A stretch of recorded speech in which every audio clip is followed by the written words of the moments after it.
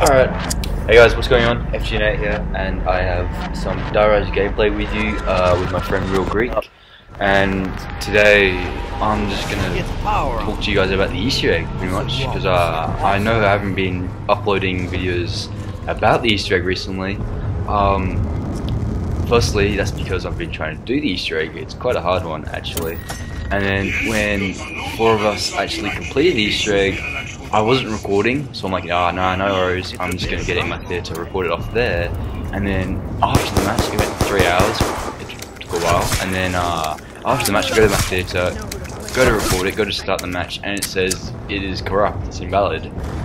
So we are going to have to do the Easter egg again, which may take some time, but hopefully today we can get there, and get the videos out to you guys, because we know both sort of sides now. We know the Max and the Richtofen, so maybe both. We'll decide then, really.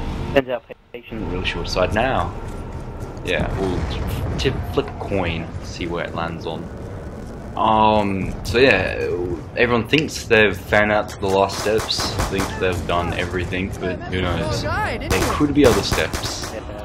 You know, there's this Who's Who perk that could be something. There's this like nothing.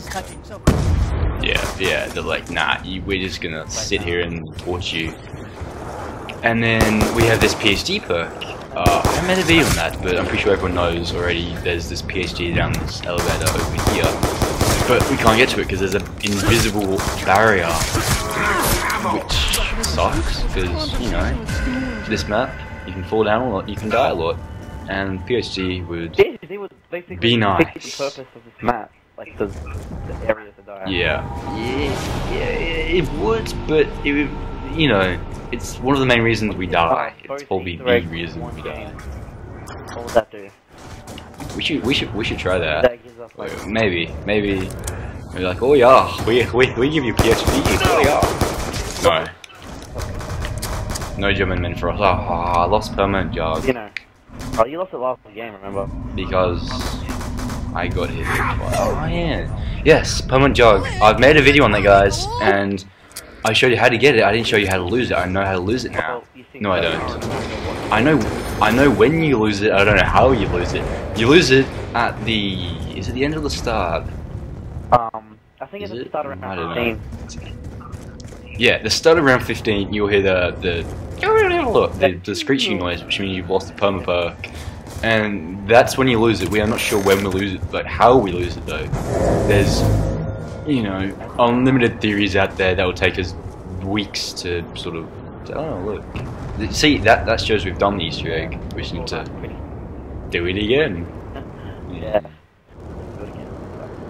No, I just want to stay here and just watch the tower, but I can't because Richtofen will yell at me.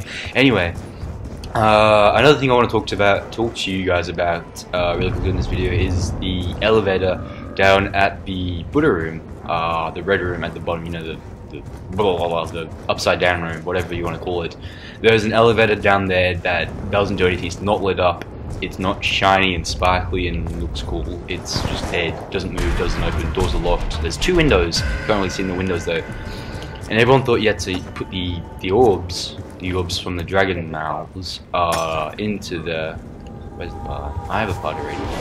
But yeah, that doesn't work. We realized you have to fling them towards the. Where do they go when you fling them towards the tower? They just go all the way over the top and then land somewhere else. I don't get that. But yes, in my theoretical theories, in all my wisdom, I think there is something to do with this elevator down in the Buddha room. I'm not sure. I really need to test out some stuff. I'm not really concentrating on what I'm doing, I'm just concentrating on what I'm saying. But yes, I think there's something to do with that elevator down there. Bye. Anything else I want to talk to you about?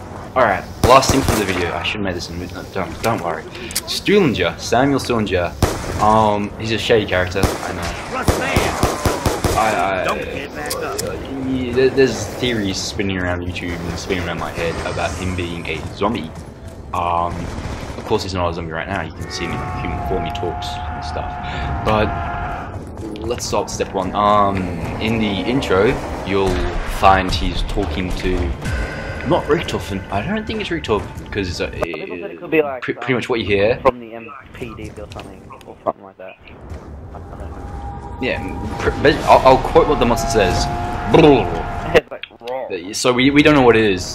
Could be a monster, could be a demon, could be a zombie, could be Richtofen with a voice changer. We do not know. You know, the German guy is really shady. But yes, he's talking to this character, and my theory is, you know how Richtofen's controlling these zombies and telling them what to do and stuff, I think, he took control of some out of years, and then he's controlling them and he's talking to them, but if it is him talking to Stillinger, then only Stillinger can hear him, meaning Stillinger might be a zombie, and none of the others can't hear him because they're humans, if no one talks to zombies. Yeah, that's true. Oh yeah, that brings me to my second point. He has a bandage, a bloody bandage, and a bug loaf on his leg, which, you know, is a bit mysterious. What is that? It could be, you know, spray off, put it in extra cross, you know, make it look cool. It could be he grazed his leg when he tripped down the escalator or something. Or it could be that he got bit by a zombie. What's next?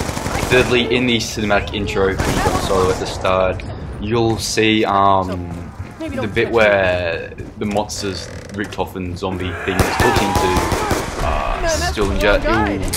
It's really good. You get like a split-second clip of this shadowy looking guy, and it slightly resembles Stillinger.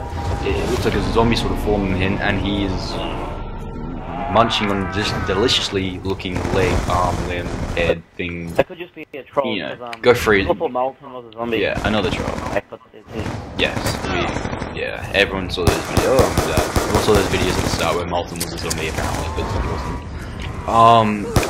So yeah, he may or not be a zombie. Thirdly, my third, we're down, we're dead. My third sort of, why are they sprinting? It's round 6. We're dead. That sucked.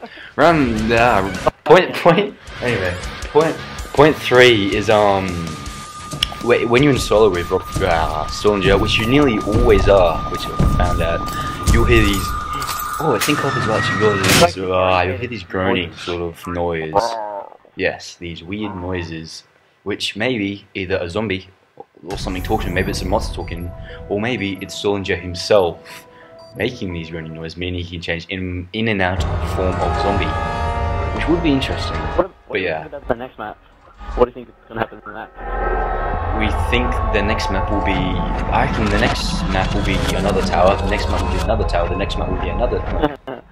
Wait, DLC pack Transit was this, Diarise was another tower, map pack 2 will be another tower, map pack 3 will be another tower, so we've got all 4 towers, and then BAM! Big finale, last DLC, BAM! Richtofen comes, kills everyone with his guns. For the E3 you have to do one or the other, and that's it. Yeah. Alright, there's gonna be something massive, come on, yeah, I don't know, Trolloc maybe striking in. But yes, I reckon there'll be a big blind. Anyway, that is it for this video, guys. I think. Have I covered everything? It doesn't say that.